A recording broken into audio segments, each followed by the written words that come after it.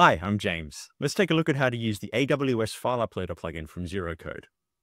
Just before we jump into it, if you need any help building your app or product, feel free to reach out to our team by visiting our website at zeroqode.com. We're the largest maker of plugins for Bubble, as well as the top gold tier Bubble agency. We have almost 10 years of experience and can help you build any web, mobile, or AI product, or even help automate your business. While you're there, make sure you check out zeroqode.com/plugins. This is the full list of all the plugins we make, and there's like over 700 of them. So there's something there to cover pretty much everything your app could possibly need to do. For example, there's Stripe Marketplace Express. This helps you accept credit card payments on your app. There's Mapbox Maps, and this gives all sorts of maps functionality. This one's really good for saving on Bubble's hosting costs. This is AWS File Uploader, so you can store your files on your own S3 bucket. There's Air Calendar, there's Air Chat and Messaging. There's so many more there, so definitely explore that and check that out. Okay, let's take a look at the plugin itself. So looking at the plugin page here, there are three things that are really important to keep in mind when you're considering the plugin, installing the plugin. Let's look at those. The first is the live demo button here. So I'll click on that here. Now this will open up an app that is a pre-made app with the plugin installed, fully set up, so that you can experience what the plugin's like from a user's point of view and see the full capabilities of the plugin before installing, which is really useful to see. Like, what would a user experience? What would this feel like to use if it was in my app? So here we are. So we can see we have a couple of options, along the top here. We have an option for uploading with a file preview, without a file preview, uploading to a specific folder, and then viewing the actual files that are in the folder that have been uploaded already. So let's have a look. I will upload this lovely photo I have here from Unsplash.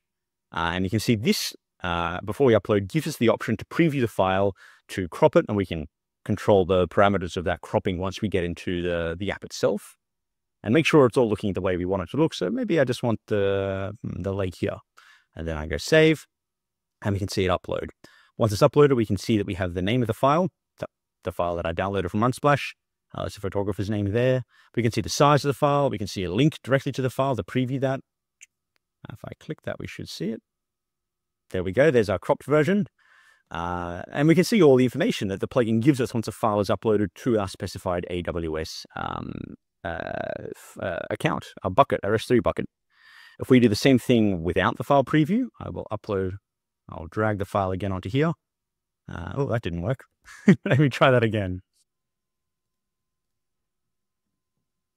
Okay, I click that. And there we go. We've uploaded. We don't have the preview. We had a little notification there saying it's uploaded. And again, we can see the size. We can see the file name. We can see what type it is. Being a JPEG, we can get a link directly to the file. Looking good. Uploading to a folder will do exactly the same thing, but it'll put it in a folder that we specify if we have multiple folders in our S3 bucket. And then under show and delete, we can see files that have been uploaded to the folder. We can see here is the one that we just uploaded from Unsplash. We can see some other ones being uploaded to this folder at the moment. And then from there, we can delete these files, delete multiple files, and manage the files within our bucket. All right, let's go back to our plugin page. The second link on here is the demo editor link. So what this does is opens up the same app we just saw, everything looking exactly the same, but within the Bubble editor. So we can go in and kind of pull it apart and see how it all, got my mouse there, see how it all works. We can have a look at the workflows that are powering this demo app. We can look at all the elements that are on the page, all the parameters we can play with, every bit of customization we can do with this app before actually installing it, with this plugin before installing it into our app. It's a great way to get a sense of and a feeling of, will this work for my use case? Does this have the controls that I need and the parameters that I want to customize things? So definitely have a look at that before installing as well. Between those two, you get a great sense of what the plugin can do. All right, the last and perhaps most important on this page is the documentation link here. So from here, we get everything we need to set this plugin up. All the workflows we get to work with, the parameters we get to work with, every detail we need to have this up and running. So the first thing is setting up your AWS account. So definitely refer to this. This is very comprehensive. It goes through every step, what you need to click, what you need to set up, and how to get your credentials from your AWS account to then put into the plugin to have this connected up and working nicely. I will say as well, if you have any questions about this, any problems setting this up, connecting it to your AWS account, reach out to us. We would love to help out. We've got our intercom widget on the website. And yeah, we'll be able to help out with anything you need there. But yes, so we have all of our setup instructions in the docs. And then below that, we have all the information about the plugin itself once it's in Bubble. You've got the properties and parameters you can change, what they all mean. You got workflows, you got states, you got everything you need to, have the full functionality of this plugin.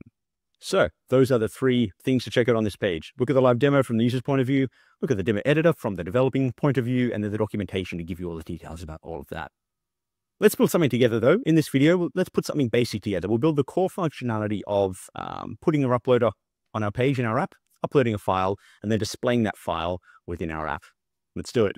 Okay, the first thing we need to do is actually get this plugin into your app. So from your main Bubble screen here, on the left-hand side, click on the Plugins tab. And then on this screen, in the top right, click on Add Plugins. In the search bar, we are going to search for AWS File Uploader. There we go, you see it here. AWS File Uploader, any size by Zeroqode. Now you've got 2 options here for installing this plugin. You can either pay as a once-off payment, or there's a subscription option to pay monthly. Now the subscription option is the most risk-free way to try this out, as you're charged on a pro rata basis. You're only charged for the days that you have this plugin active and installed in your app. So if you install this plugin, use it for 1 day, decide it's not quite right for you, and then remove it, you'll be charged the $7 divided by 30 days in a month. So really cheap, really risk-free, and the best way to try this out. All right, so I've already got this installed. You'll have a button here to install this. I'm just going to close this down here, and you'll now see it in your plugins list, AWS File Uploader, any size. One last thing you need to do on this screen here with the plugin, if you scroll down, you'll see this area here for your access key, secret key, and region. So this is where you put your credentials from AWS. So look at the documentation there. Once you set up your AWS account, this is where you put these credentials. So put them in the access key, secret key, and region fields here, and the dev fields here so that it'll work in your development version of your app as well. Once you've got that set up, let's jump over to the app and get building. Okay, let's see what new things we have to play with in the Bubble editor now that we have the plugin installed. So on the left-hand side here in our assets panel, you'll see you'll now have a file uploader element, a file uploader beta element, and an S3 objects element. We're going to be focusing on the file uploader beta element, as this is the newer version of the plugin, and this is the direction that the plugin is going to be going in moving forward feature-wise. And this beta version of the uploader has a bunch of improvements across the entire plugin, including that it secures the keys, the credentials, so that they remain hidden on the client side. And it supports uploading large files of up to 5 terabytes. So that's what I've dragged onto my canvas, and that's this blue square here. Now I've just given it a blue background so we can see it easily on our white canvas, but you can style this to look any way you like, as you would style any standard Bubble element. But there are also some specific, some uploader-specific stylings we'll be looking at as well. So yeah, let's see what properties we have to play with this. So with that selected, on appearance, we'll have a bunch of things we can control here. Let's have a quick look. Keep in mind with all of these, under every single input and option, there is a show documentation button, which will expand out and give you more information about what you're looking at. Really helpful when you're setting this up. Now, this top section is kind of around file management. So, you know, what folder is this file being uploaded to? If a specific folder in your bucket, is there a prefix on your file name? Are you renaming the file when uploading? So you can really control and organize your files as they're being uploaded through this plugin. Below that, we have the settings for the preview of this actual element. So what's the placeholder text? We just have it as the default click to upload files right now. We can fully disable the preview if we want. What does the cancel button look like? What does the remove button look like? And then elements like resizing and scroll bars. Now below that, we start to get into some specifics for these file management and file upload processes. So for example, the very first thing is, what is the maximum file size we're allowing for this upload? And then what do we show if the file exceeds that maximum? What error message do we write? Same thing for the maximum number of files and the accepted file types. We can really specify and get granular with this. Below that are 2 pretty important elements to the uploading and image management side of things. So we can allow image resizing upon upload, and that can be us specifying the width and the height and the method of resizing. And below that, we have the cropping settings. So do we want to give the option for a crop stage before the image is uploaded? What is the aspect ratio of the cropping? And then also styling around cropping. What's the save button? What's the cancel button look like? And how does that all feel? So you can make this feel completely native and and made specifically for your app. All right, those are our main things that we can control. Below that, of course, we've got our standard bubble styling elements, and we have all of our layout controls as well that you'd expect with a bubble element. Okay, below that, I have a text field on my canvas. Now, I'll put this here because I want to verify that the file I've uploaded is actually there in my S3 bucket. So I want to display the URL of my file in this text field. So what I've done here, I've put a URL and then a dynamic expression here. File uploader beta A's file URL. And this is, as we saw, our file uploader beta A. And we want it to be the file URL. You'll see there's a lot more we can specify here if we want to display this to our user. We have an error message. We have the list of all the file names, the progress of the upload progress in percentage, the file size, the height, the width, whether whether the file's too big. There's a lot that you can show here. So there's so much you can display to the user to give them information as files are uploading. You get all the information around what's happening in the app as the plugin is working. But for now, I really just want to show the file URL. Now, there's one other thing we need to do for this file to upload, and it's a workflow we need to set up. So let's jump over to our workflow tab. And this is it here. When a file uploader's generation URL is happening, then we need 2 steps to happen. So that's in here in our elements, and then a file uploader generation URL. So that's our trigger, that's our condition. And then step 1, we want to generate a pre-signed URL. And this is where we again specify the bucket that our file is going into. So this is our bucket name. And then we specify the file path, which is the file path. And you'll see we have a bunch of options here pertaining to the file uploader. And we just want the file path here. Once we have that pre-signed URL, we then want to upload the file.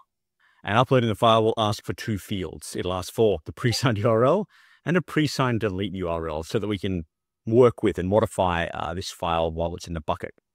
And as we just created this in the previous step, the pre-signed upload URL is the result of step 1's pre-signed URL, upload URL. And the pre-signed delete URL, same thing, but for the pre-signed delete URL. All right, that's all we need to do for this to upload. Okay, so let's hit preview and let's see what this looks like as I upload a file. Okay, cool. We have our blue square uploader. We have an empty text field here. Let's upload something. I will upload, this autumn scene. Now, as I click upload, we did have that crop stage that we specified in the previous step. So you remember here, we have said that we want to allow image cropping and we want the aspect ratio to be 1:1, so a square. So that's why here, when I uploaded the image, it's immediately put me into the crop window and I can move this around and crop this to whatever size that I would like. So I might want to focus on this path and tree area.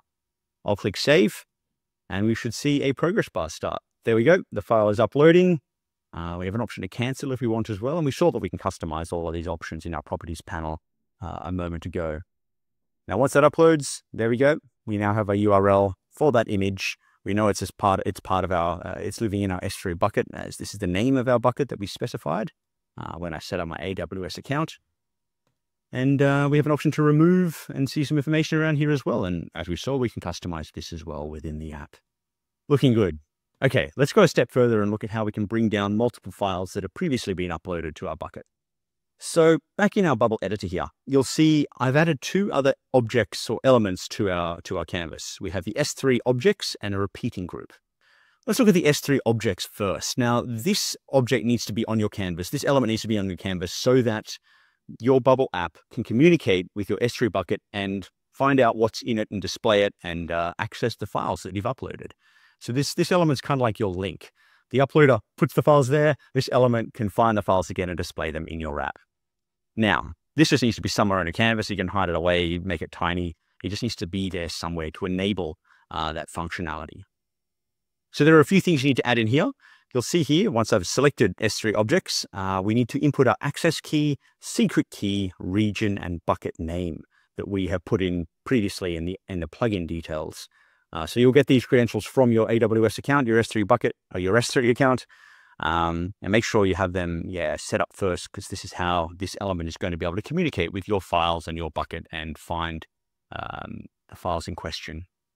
All right, so the second part of that, displaying the files, now that we have that element on our canvas and we have our credentials in there, is the repeating group. So I'll just make that visible again. All right, so this repeating group, we want to specify that what's going in this repeating group are the files from the S3 bucket. Now, the way we do that is we set the type of content of the repeating group to be text, because what we're pulling down are URLs, the actual URL of each image in this case. And the URL is text, so our type of content is text. Now, the data source, this is where that S3 objects element comes into play. So we have S3 objects A on our canvas. So we say the data source is S3 objects A's list of file URLs. So this will get all the URLs that are in that S3 bucket. I'll get the whole list of all those and display them in this repeating group. And you can see there's a few other things we can pull from this. We can get the list of file sizes, the width, the height, the file names. But for now, we're just going to keep the URLs. So that's set the type of every single cell to have a URL from our S3 bucket. Inside the cells, we now want two things. I want to have the text, and I'm just going to display the URL itself here.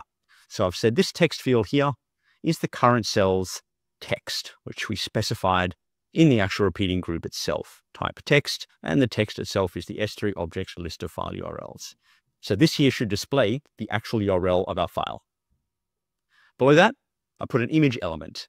And I want this image to be the image from our S3 bucket. So it's a dynamic image, and the source, again, is the current cell's text, as we know that the current cell has a URL from S3. So every cell has that URL. This URL we know is an image, so this image element in Bubble will be able to display the image there if we give it the URL of the image.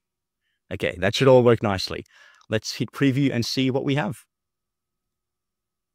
There we go. We have our uploader. We have our space for our URL, which is empty because we haven't uploaded anything in this session. And then below that, we have all the images that are in my S3 bucket. I'm on a bit of a nature kick, as you can see. So we have the URL and the image, and the URL and the image, and the URL and the image, just as we specified. Let's upload another one and see it appear here. So I'll click to upload. Let's choose, yeah, this is quite nice. All right. Again, we have the same crop stage that we specified when we were setting up the properties of this uploader. And I'll save, and we should see our progress bar. And there we go. It's uploaded. And if we refresh now, we should see. Let's scroll down a bit. And there we go. There is our image uploaded. We have our URL. We have the image populating. It's a square as we cropped, working nicely. Now, as we talked about at the beginning of this video, make sure you do have a play around with the live demo app here from the plugin page. We've just done the absolute basics of connecting this up and getting this to upload files and bring files down. But as we saw, there's so much more that this can do in terms of displaying extra information about the files that we've uploaded. The different types of uploaders, the different functions we can do, like resetting uploaders, deleting files from buckets, displaying in lists that may not just be images, but files, and showing the link and copying the link and showing the file size. There's a lot more that this can do. So make sure you do have a play around with the demo app and have a play around with the demo editor to see the full capabilities of what this plugin can do. And that's about it for this video. Thank you for watching. I hope it was helpful. And if you have any questions at all about this plugin, please don't hesitate to reach out to us. We would love to help you get set up, especially with a plugin like this that has a component with setting up AWS and connecting it to the plugin. So any troubles at all, reach out to us. We would love to help. All right, happy building.